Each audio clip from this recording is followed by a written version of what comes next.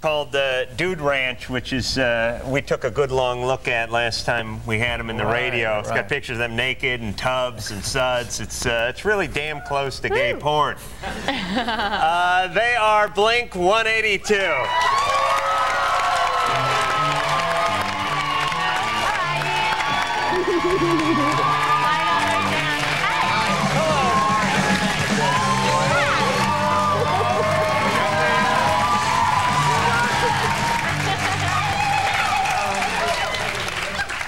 Scott, Tom, Mark, Blink 180 F and 2. You're going to Australia, Japan. Have you ever been there?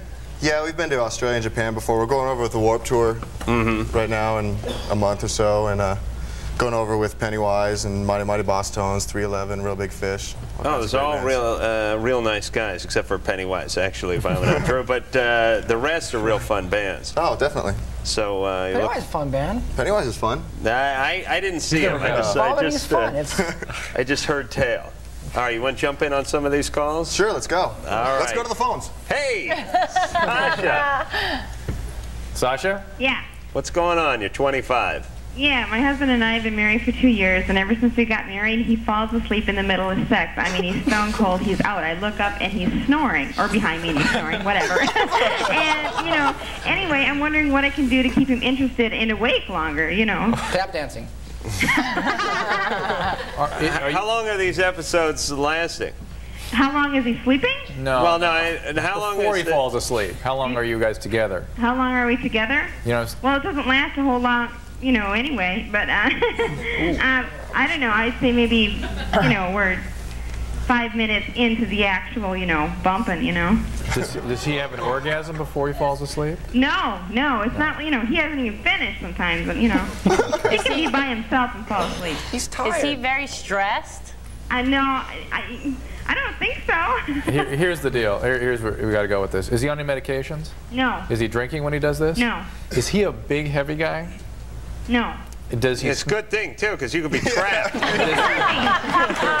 here, like get one hand free and try to signal the dog to go get help. Does he snore a lot? Huh? Does he snore real loud or a lot? Yeah. Well, yeah. And does he kind of jerk around in his sleep? Jump no. around? Right. The loud snoring can be a sign of sleep apnea. Does he have periods where he sort of stops breathing in the middle of the night and then picks up again snoring? Yeah, sometimes. Yeah, so he actually has... That's called dying, by the way. No. Stop breathing in the middle of the night and you don't wake up. Policy, so I'm not worried about that. But, you know, it's the sex that bothers me. It's called sleep apnea, and it's a bona fide sleep disorder, and if it goes untreated for many years, he can actually end up with a lot of heart and lung problems. And the fact that he's falling asleep in situations, it's almost like a narcolepsy, but which he could also have. Like narcolepsy, I would think that he'd fall asleep. This is like mainly during sex. I understand, but it sounds as though he may have a bona fide sleep disorder, and he needs to actually get a sleep study done. I'm dead serious about this. I bet he could stay awake for Claudia Schiffer. I bet he'd keep the eyes open Sasha for that at least one. is keeping a great attitude about this, and the fact is, try hard. You need to. This is not physiologic. This is not normal, and you need to look upon this as a medical physiologic. Problem. Is that what you're saying? Pathophysiologic. It's not normal physiology to fall in the middle of an activity like that. And that suggests a sleep disturbance.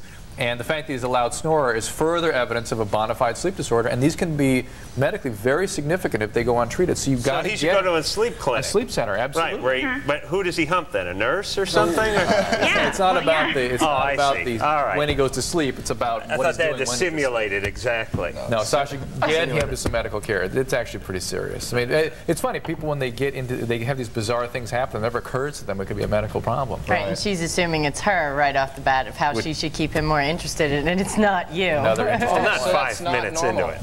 Yeah, that's not normal? No. Okay, no. All right, you guys have a story there? Sonny.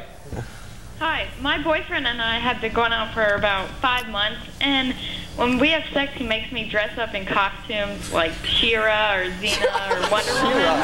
Xena, the Warrior Princess. She-Ra, Lord of the Jungle. I've one of the only animated. Well, I don't want to get into it, but the point is I rarely fantasize about animated figures. But this one you're into. She-Ra, Lord of the Jungle was certainly one of them. I used to pretend that I was one of the Transformers, but Anyway. I used to actually fantasize about you being one of the Trump. All right, so he wants you to get in these outfits. What's your question? Well, one time he asked me to dress up like his mother, and it really grossed me out. But wait a minute, is his mother Shira? No. No. Okay. I mean, does this mean he likes his mother or what? I don't. Well, yeah, I guess. I don't even know it's about interesting that these sorts of fetishes are often.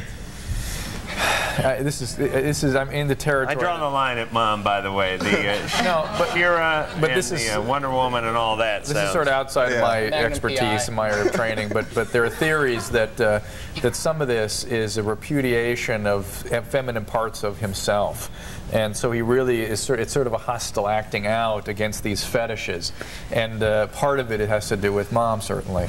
So. Could it also be if Mom was particularly controlling well, or religious? This is actually, in some theories, called the phallic female.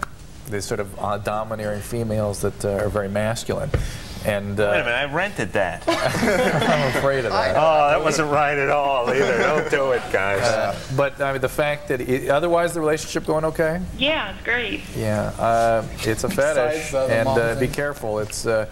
It always concerns me. It tends to typically be sort of an aggressive acting out, and it's a part of him that sort of he hasn't reconciled yet, and it keeps him potentially out of the intimacy of the relationship, at least to a limited extent. All right, well, here's the way to correct this. I know you think therapy's going to help, but I have a much faster way. Next time he wants you to dress like his mom, you have him dress like your dad, and then you can have nice, wholesome sex. You know what I'm saying, Drew? Like his dad. Like his dad, yes. Not your dad. Yeah, that'd be cheating. Or you have him dress like your mom, and you have a weird lesbian encounter. How about she dresses up like him, and then he can have sex with himself? That is brilliant. Glorious and helpful advice we're giving tonight. That's great. Chuck. Hi. Hey. I've been going out with this girl for about several months now, and recently I cheated on her with another guy I met at a club about a month ago.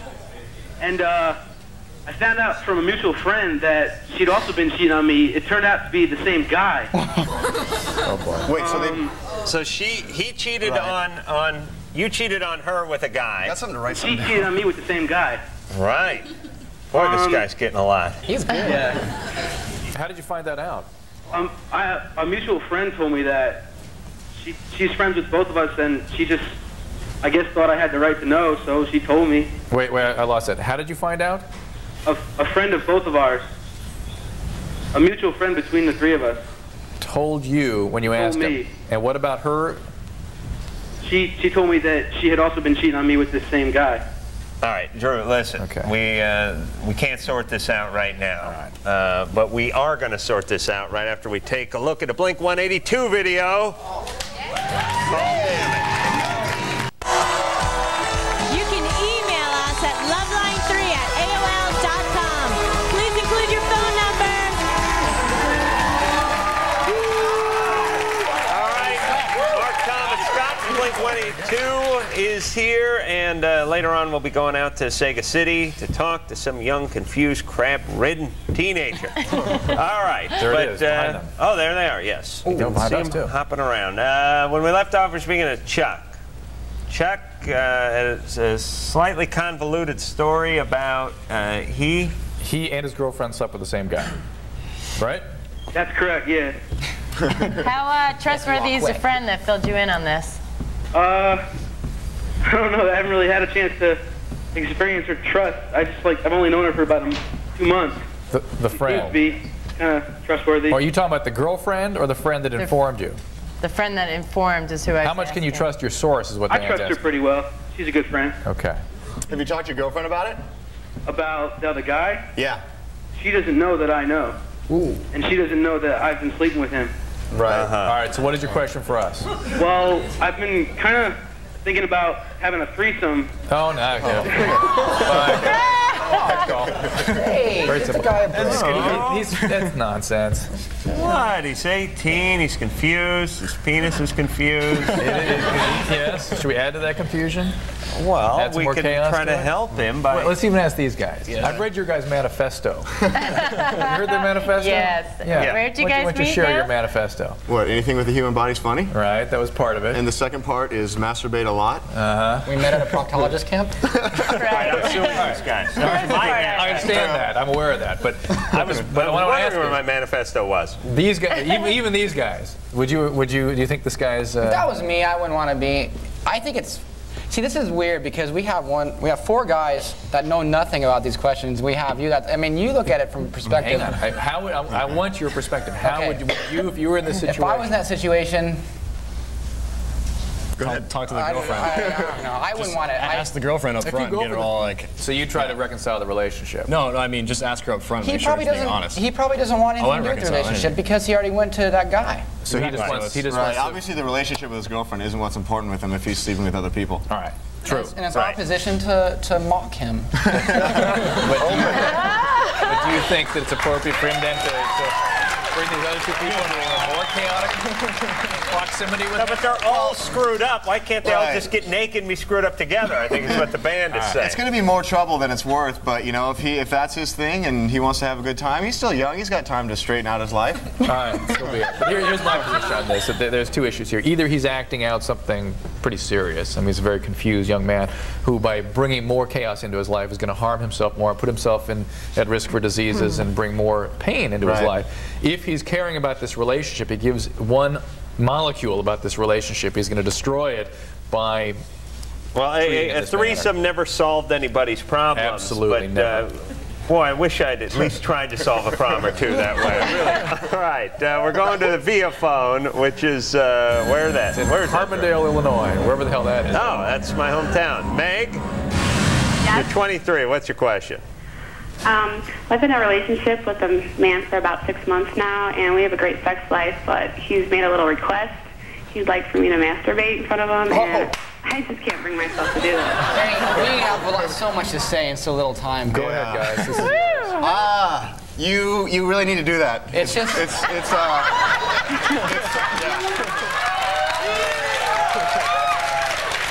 so I understand, why?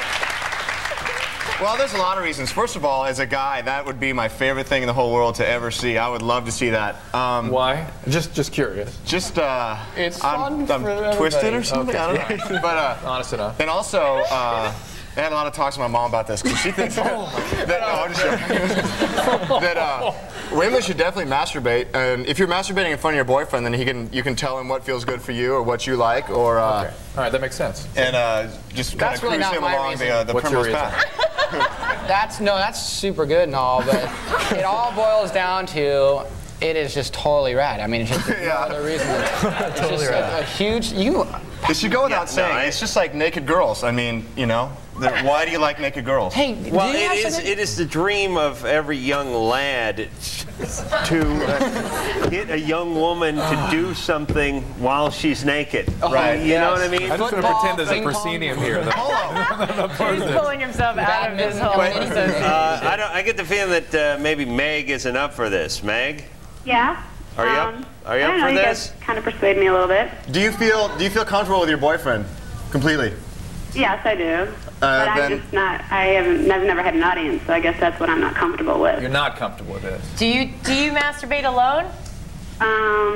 You're on national TV, remind me.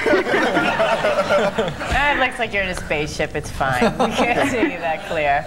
I'll just keep that to myself. If you are not doing this alone, you're not going to be comfortable doing it in front of him. If it's something you want to experiment at, see how you feel about it alone. Okay. I think it's safe to say she does it alone. All right. But it's something that she is sufficiently uncomfortable with that she can't even discuss it. It's a private thing for her. Maybe that'd be good then, to do that in front of someone else. To me, it seems a little intrusive and a little bit aggressive for him to require this. I have a question for you, though. But he doesn't require it. It's a request. They're in a relationship. Diana, have you ever been asked anything like this? Have I been asked? Yeah. But where I'm at and where she's at may not be the same place. So I think Mark just asked her backstage about 20 minutes ago. That was me. But if someone's making a request to you, I don't personally think that's a bad thing, because if he has this desire and he's sharing it with you, he's sharing it with you. He's not going to look down on you for it. He's not going to condone you or judge you for it. if he was taking the desire someplace else, you'd have something to worry about. Or if you were forcing it upon her. Or if he's forcing it upon you. If you can get to the point where you're comfortable with it, go there. And if not, say no thanks. Ring it up. If you're not into it, ring it up. All right, Meg? We support you. I guarantee if she does start doing it for him, and I know how guys work, we have to keep upping the ante. All right, Stacy, 18, San Diego. I went off to college.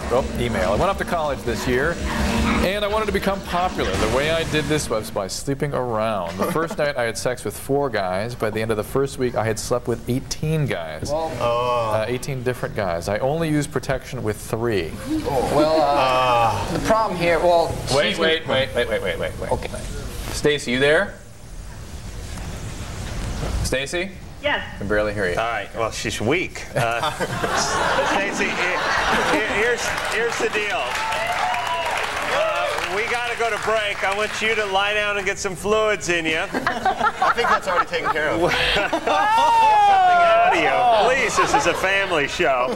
We'll go out, watch a little more Blink 182, and we'll be back to tackle your tough, amorous question.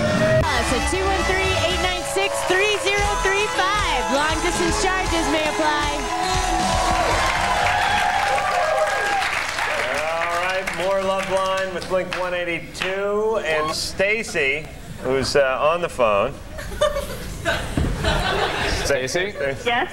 All right, you slept with 18 guys in your first week of college. Yes. Wow. Right. I was just wondering, I have totally ruined my reputation, and I just... really?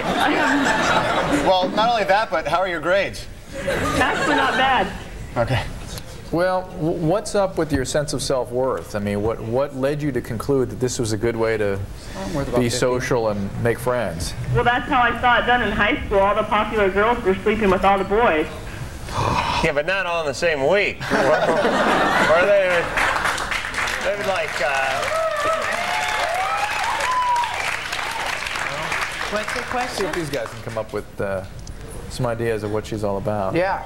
What she's all about? No, I mean, this is somebody who doesn't feel good about themselves. Obviously. Well, you try something else to get popular. I mean, that's not working. No, definitely the way that you're approaching this is definitely wrong. You need to... Well, now I just don't know what to do to change my reputation. Say you're sorry. Well, it's not so much. Look, this is not about your reputation. Right. It's about your feelings about yourself and your sense of self-worth. And, you know, you've just acted out in a way that suggests you feel terrible about yourself. Where are and you now from? you've just reinforced that, and you felt more guilty, so you act out San more. Diego. No, like where was she before that?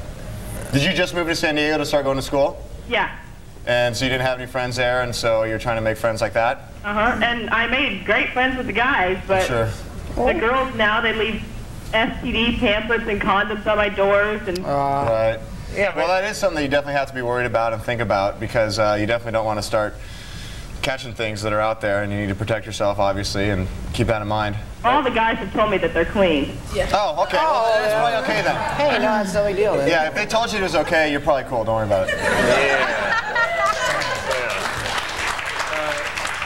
Stacey, you know, what have your relationships been like in the past? I haven't had any. Have you had any relationships at all? 18. You were a virgin when you arrived at college? Yeah. And then all this began. What was your upbringing like? Just normal. You were never, you have real strict parents? No. Did you have real over-involved parents? No. Did you ever have an eating disorder? Nope. Were you ever physically or sexually abused? No. You were a virgin before you began this Until the first night of college. Rampage? yes. Wow. Does anybody in your family have mood disturbances of any type? Have what? Like a manic depression, anything like that? No. You sure? Yeah, not that I know of. Was this, when you were acting out like this, was this in relation to substance use? Were you doing drugs or alcohol? No. Wow. I just Wait, really you're wanted to make friends. She's at college, isn't she? Yeah. Well, college is big. I mean, 18 people out of how many thousands go there? You know, I'm sure you can find your own niche. Yeah. You don't have to like hang out with those 18 people. Yeah. But now everyone knows. everyone in the whole how does college. everybody know? I doubt that they ran a Xerox copy off.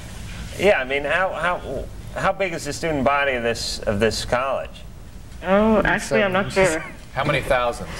I don't know. She doesn't know. What college is it? I'll tell you. Barbizon. What university? It's a junior college. There's 18 people in the class. Is it a junior? It's a bartending school. Actually, yes, it is a junior college. Which one? I don't want to say the name if that's okay. Hey, was it Palomar? Because she's making this You're up. in Palomar? That's why. I'm making this up? No, I said, did you go to Palomar? No, he's talking. Okay, listen. Oh. Okay, listen. What are you studying in school? I'm undecided right now. I think if you want to continue to go to the school, you got to focus in on something else. Why don't you focus in on what you're there to study for? You'll find your own group of friends. Just stay out of other people's beds. All right. Fine.